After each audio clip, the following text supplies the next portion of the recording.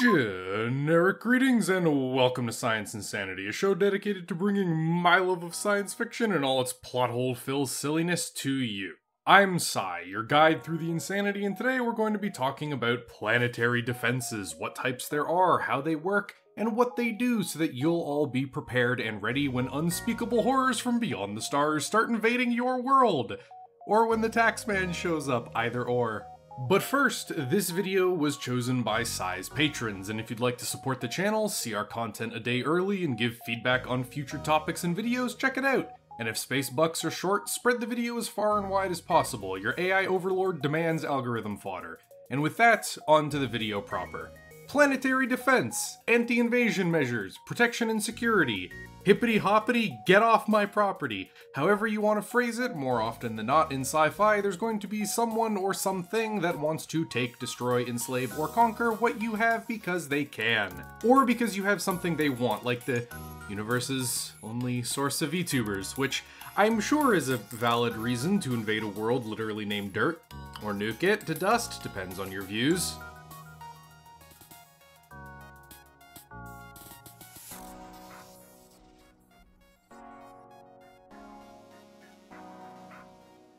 So, due to the never-ending hordes of invaders and greebly monsters, something must be done to protect your world and ensure that any threats can be held at bay. First, mobile, flexible defense. All the ships, weapons, and mobile assets capable of express delivering explosives to someone else's forehead. Second, static defenses. All the colossal weapons, space stations, megastructures, and fortifications that you build on, above, or near the things that you're trying to protect. And third, passive defenses. Things that may not actively do anything or move around, but can dramatically shift the strategies of any defender or drastically change the landscape of a battle. And since it's the most immediately understood, let's start with the active and mobile part. This is essentially your fleet. All of the fighters and capital ships, transports, and shuttles you have to move men, materials, and weapons of mass defenses around to wherever they can do the most amount of those things. And because I have an unhealthy obsession with the number 3, there are 3 separate parts of a mobile fleet that we're going to break this overarching topic up into. First is garrisoned forces. The most common and most immediately visible form of deterrence is parking a ship or two of active duty combat vessels directly above something important and glaring menacingly at everything around that's not identifiably friendly, then glaring even more at everything that is friendly to make sure that it stays that way. This is what we see in IPs like Star Wars. When the Empire wants to protect something, they park a Star Destroyer, or several, directly overhead, and then just sit there looking scary. Now, this may seem like a bad idea because we often see these types of garrisons and defensive deployments just completely humiliated, but something you have to remember is that these types of simple garrisons are the least effective type of defense, and they're used for a very specific reason. They more often than not are meant to be a bar the enemy has to clear in terms of minimum viable forces. Essentially forcing an enemy to bring enough fleet resources or weapons or ships or whatever to defeat several Star Destroyers, and if you don't, you'll get slaughtered. It essentially acts as a ward to keep away unwanted elements like pirates, smugglers, and rebels that don't really have the resources to take on proper military assets. This way, you can guarantee safety for whatever you're protecting against the most common sci-fi threats that aren't like a full invasion, without really needing to commit big resources. It's essentially a relatively ineffective form of defense, but it keeps away all of the relatively ineffective forms of offense, and a great example of this actually is in Rogue One, where we see the rebels have to send and commit essentially the entirety of their fleet to take on a relatively unimpressive Imperial garrison of a space station with TIE fighters and 2 Star Destroyers overhead. To stop a determined and peer enemy, however, you will need the second kind of mobile defense, a sector or quadrant fleet. Single ships are great and all, don't get me wrong, but they're tied to specific locations, they're often inflexible. What if we had a fleet of, like 50 of them? Or 100? Or several hundred? That roam around an area in large groups, butchering anything that is an issue. Lo and behold, we get the second form of fleet-based protection. large sector fleets of active warships that patrol or garrison a number of worlds or systems. This kind of defense is great since it's flexible. Such a formation can spread out to deal with smaller issues like pirates as needed, or form together to confront full-on invasions and pose a massive threat to anyone trying to, well, breach into your space.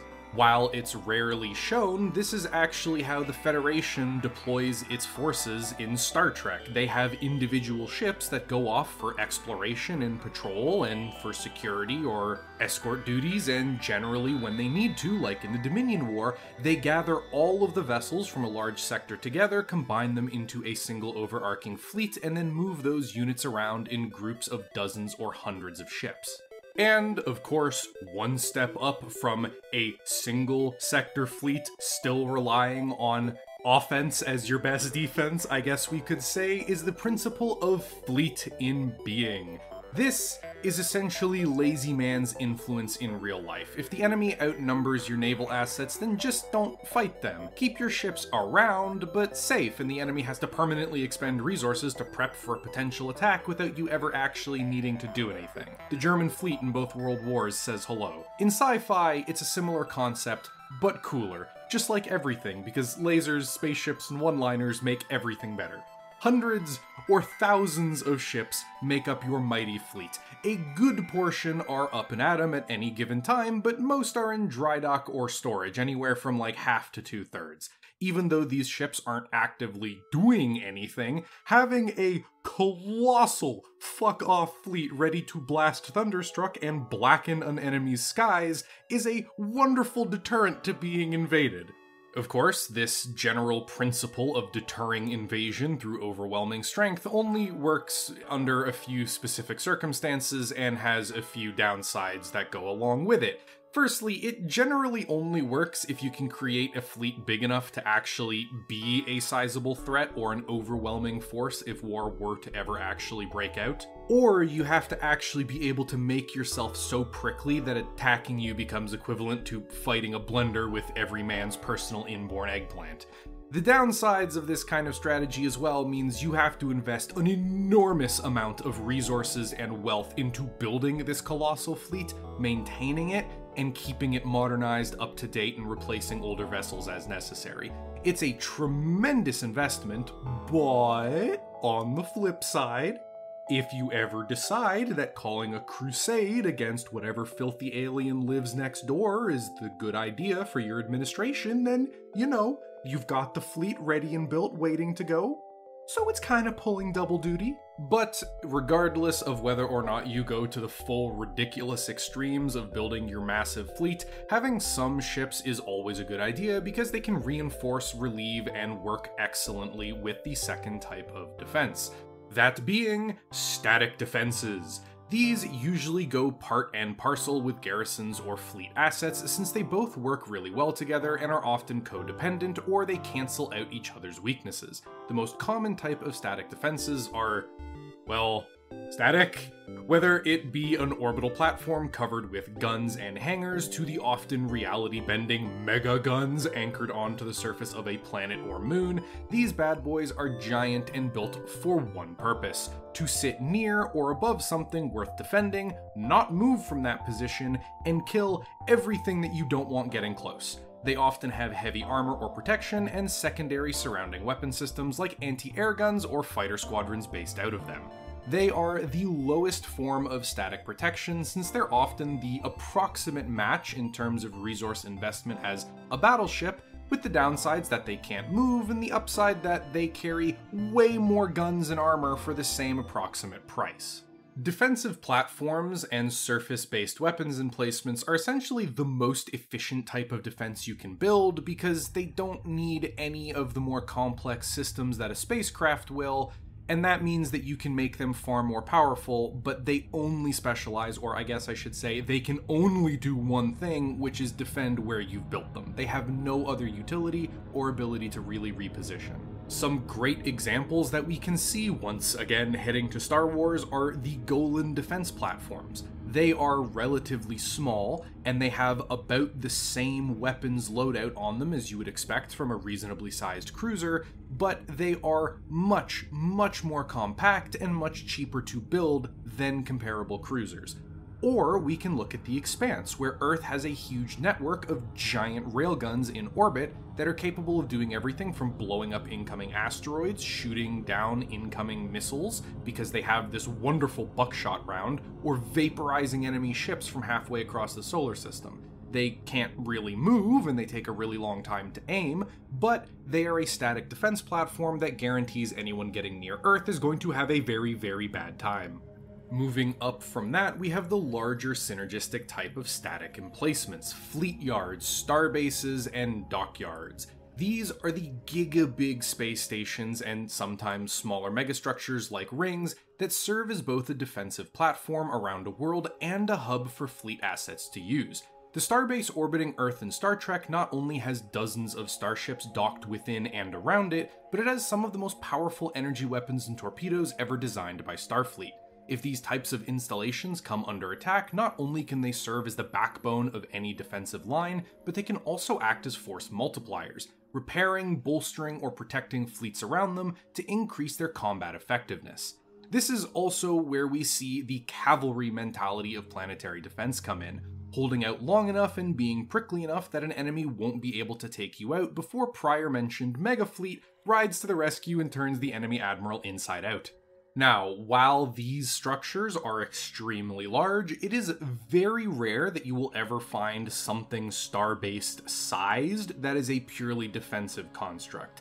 Because these things are so big and so expensive to make, often they're going to be pulling double or triple duty with whatever their purpose is. They may have tons of defenses on board, but they may also be a civilian research station, or they may be a dockyard, or they may actually be a fleet yard where ships are constructed.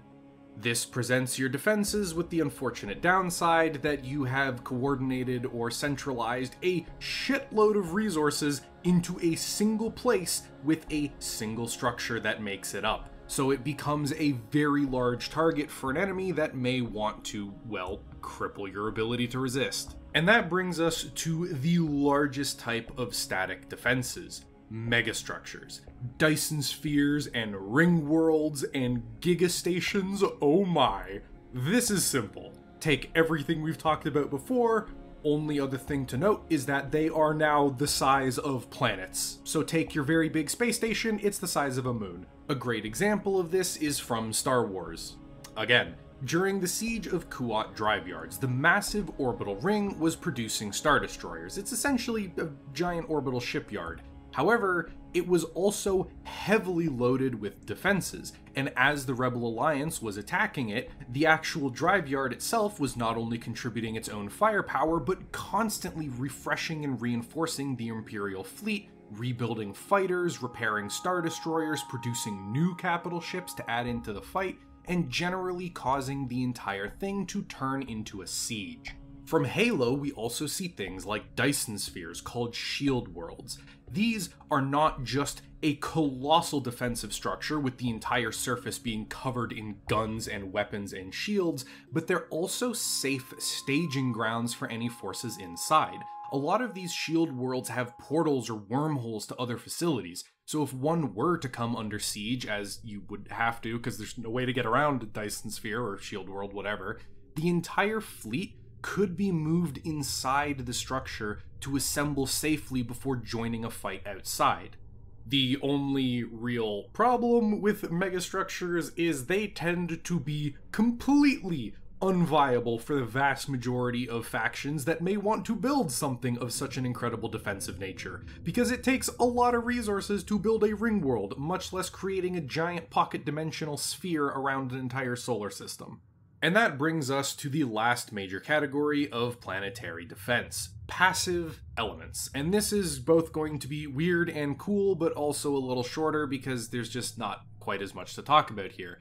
And this is where we find all of the things that don't directly impact a battle, like planetary shields, the ultimate, go away, I'm not answering the door, when you come under attack. Star Wars once again coming in clutch. As we see on multiple occasions, planetary shields are nigh impenetrable, stopping both solid spacecraft and energy weapons from entering as if they had hit a solid wall.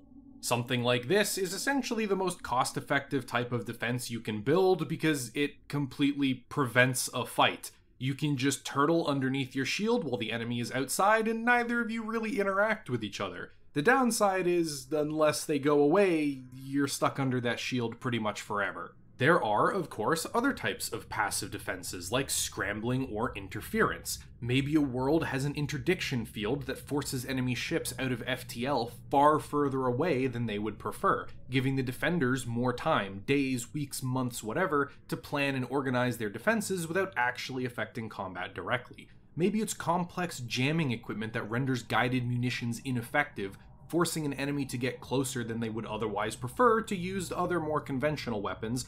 Or, my personal favorite kind of passive defense, natural void terrain. And a lot of people scrunch their face up in confusion because space doesn't have terrain, not really. But this is sci-fi, emphasis on the fiction part of it so we can do what we want. And here there is one really beautiful example I want to use, and that's from Battlestar Galactica. A colonial fleet yard and gathering point of the survivors of humanity was inside a gas giant by the name of Ragnar. This planet had the unique effect of producing EM radiation that messed with the Cylons, scrambling their sensors and degrading their AI. So using a planet like that to build a base and hide within is a huge defensive boon because it fundamentally disables the enemy's ability to really even fight back within that atmosphere. Terrain could also be something like building your defenses or stations within an asteroid field or within a very intraversable part of space. In Star Wars, again, because that series is just a monster, there's a place called the Maw, which is essentially a region of space absolutely filled with black holes. So you can imagine that getting in there is probably very difficult. And the Empire built a whole bunch of special research facilities and starbases in there, where there's basically only one safe route in or out that they controlled with an iron fist. So, with all of that having been said, go! Go, my loyal adoring fans! Fortify every world, create fortresses and fleets and megastructures of plenty everywhere you go, so that every enemy that looks upon you sees nothing but a hedgehog fortress of guns staring back. And if an enemy rolls up on your block, make sure that they remember for the rest of time that you will give to them nothing and take from them everything. And that is pretty much the video. A little bit longer than I normally do for these opinion pieces, but can't really be helped. It's fun to talk about giant space stations and megastructures. So, with that having been said, let's thank the patrons real quick who chose this topic before ending off. Thank you to David G, The Original, Augie, 11 Bravo Crunchy, Terry Higgins, Pedro Munaz, David G, The Other One, Silencer, and of course Vox Apollyon. Thank you very much for feeding Steve, my loyal food merchants, and I hope you have all enjoyed this. Outros are hard. Let me know how you would defend your stuff down below, okay? Goodbye!